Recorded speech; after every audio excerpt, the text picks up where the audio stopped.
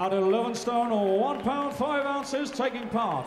33 contests, 26 wins, 17 inside the scheduled distance, and just 70 feet. He's the two-weight, two-time champion of the world, the fighting pride of Margate, Takaloo.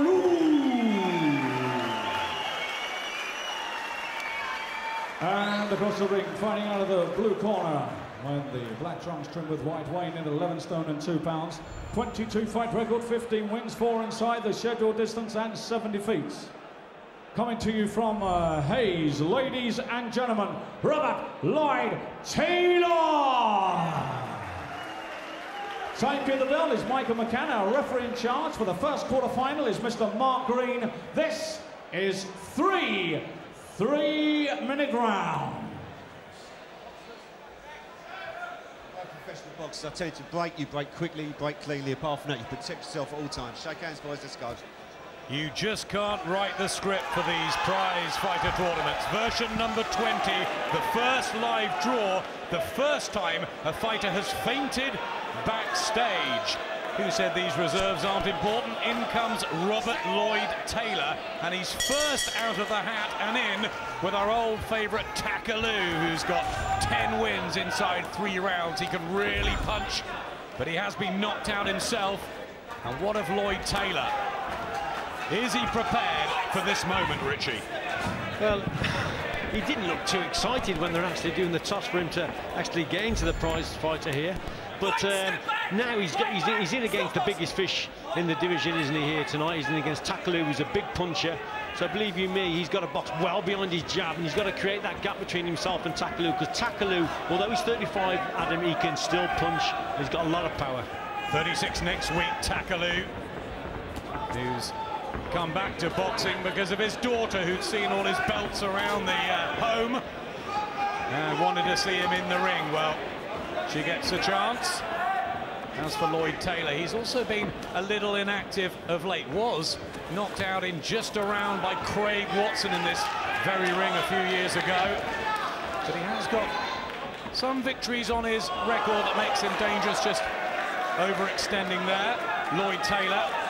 And they're straight down to business. Takaloo straight away on the front foot, just looking for that right-hand counter. He knows he's got to get past his man's jab here. Robert Taylor's got a long jab, he's got long arms, he can box at distance, and Takaloo knows that, and he knows he's got to get to him. He's got some skills, Lloyd-Taylor, just has had this stop-start career. Whereas Takaloo has fought for a version of the world title, took Daniel Santos the distance at the Cardiff Castle a few years ago, and it does seem, Richie, a long, long time ago. Yeah, it was a long time ago, wasn't it? But and the results up until that point were very good for Takaloo. A good one-round win against, I remember, was it Craig Dixon he beat, and then he beat Anthony Farnell as well. Yeah, Farnell had won all 26 in a row, and Takaloo went into the Lions' Den in Manchester and blew him away in a round. Remember the celebration with Jim McDonnell. Will he be celebrating the 32 grand cash prize tonight? Takaloo, it's a decent enough start, and tries to work Lloyd-Taylor's body, just doing a bit more, Takaloo. Yeah, and Takaloo knows he's got to get to his man and push his man back here onto the ropes. Taylor's starting to work well behind the jab, but if Takaloo quickens those feet up a little bit, that'll take him into range and he'll be able to fire his punches off. It's the jab going, Takaloo, little mark under the right eye. Lloyd-Taylor, who I agree with you, Richie, looked despondent almost when he won the coin toss. And poor Nathan Weiss missed out. He's still a reserve Weiss. But what a chance for Lloyd-Taylor. And he's got to go for it. He's got nothing to lose at all.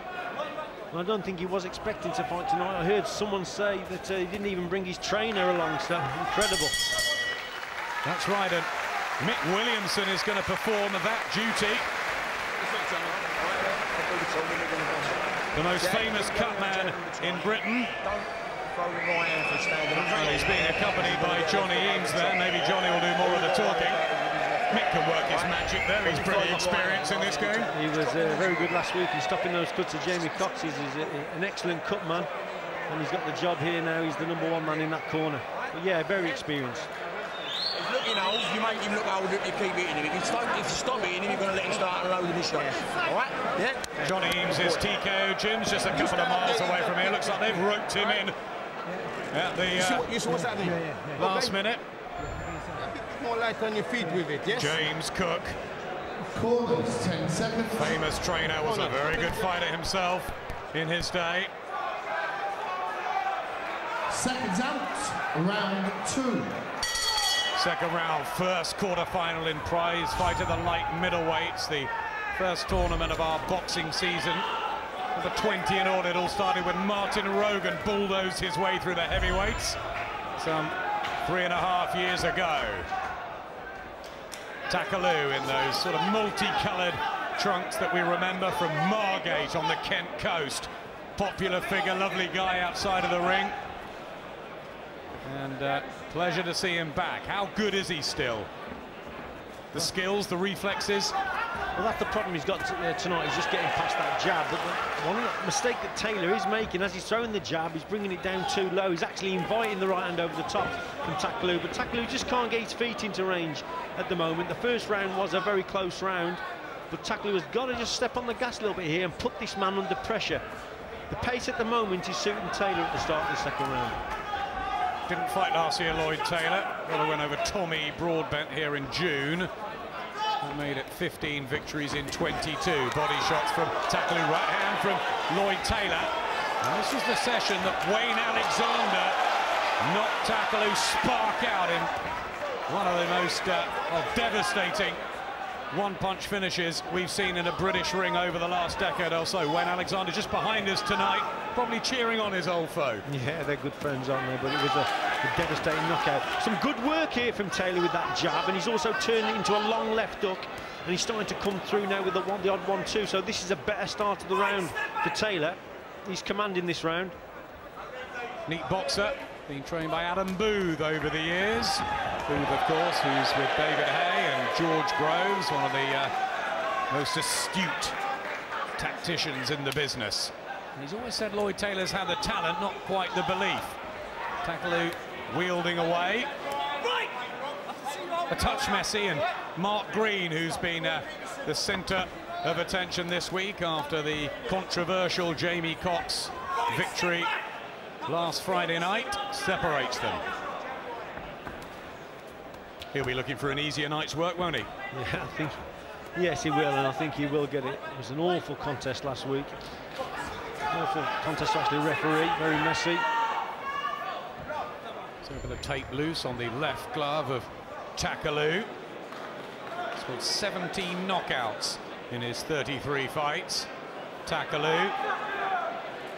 I remember actually he fought on the undercard. When I lost my world title to Marcus Bayer, he was having his 12th fight, and he fought in Telford Oldstreet. Yeah. He was in that mix with Alexander and Farnell and Jamie Moore up in the studio, Steve Roberts. There are good days for the light middles. Here comes Takaloo. He's brought plenty of fans up the A2 from Margate. Lloyd-Taylor from Hayes in Middlesex. Takaloo has just been outboxed in this round, Adam. I think the last 20 or 30 seconds he's realised that, and that's why he's stepping on the gas a bit. But Taylor, for me, he won that round. Do you think it's one each? Yeah, it's one each. I had Takaloo just nicking the first, but Taylor now has pulled it back, all even. Just double jab and don't shoot the right hand. That's a waste of time. Okay, if you double it, you've got to let it go. You understand me? Okay, I want a bit of urgency. Listen to me, right? I want when you reach. Some good work from Takaloo when he got on the inside, but just gets caught with a right hand over the top there from Taylor.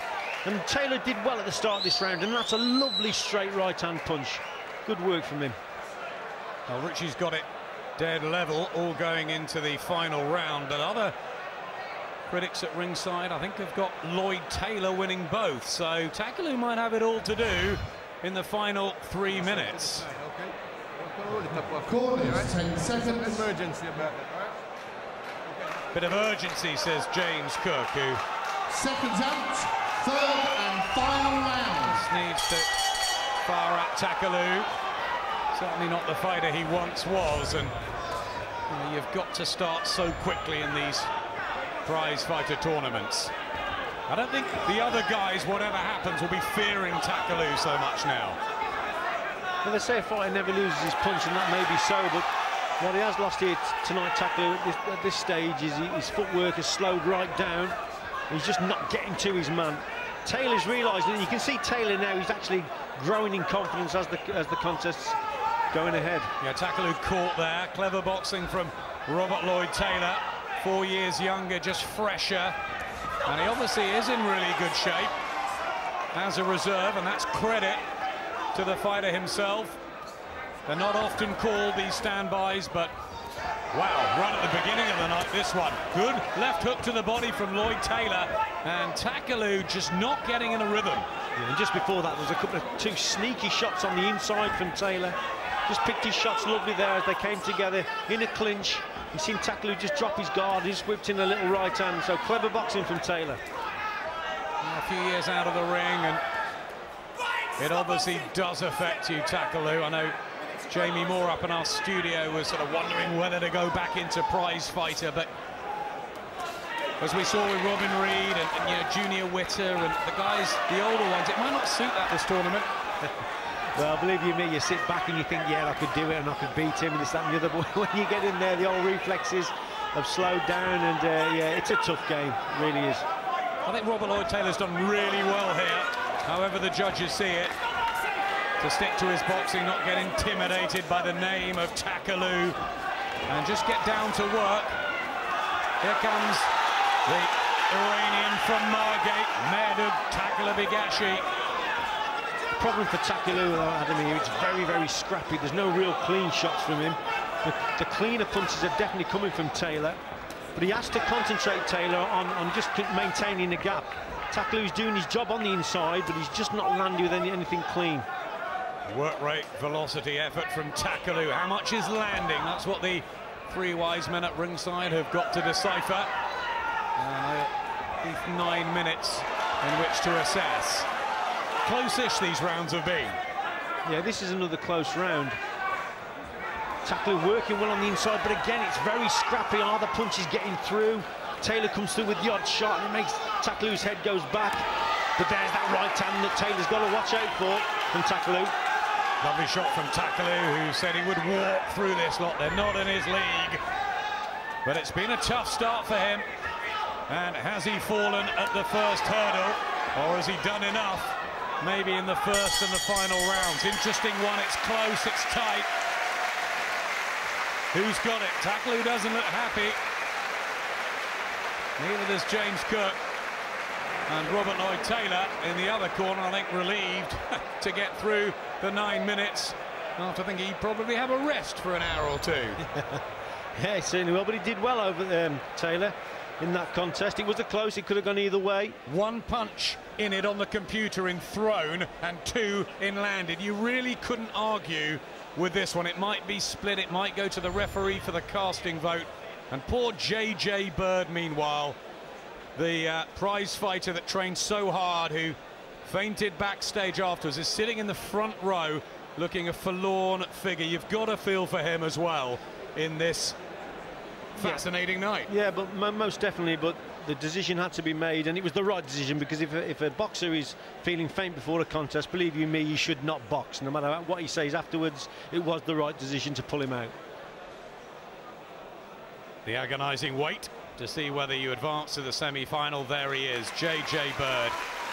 And I know Jamie Moore went to have a word with him after he got the news from the board, who rightfully, Richie, pulled him out. But has this man, Lloyd-Taylor, got through to the semi? What do you reckon? This is either way. It really is, but I'm going for Taylor. I think 2 rounds to 1 for Taylor. We had one controversial moment when they didn't get it right. So they have to make sure everything is perfect and spot on. I think we've got it now.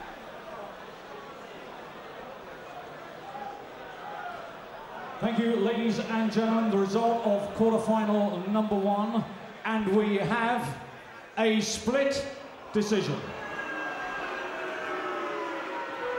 Ian John Lewis scores the contest 29-28 in favour of Takaloo.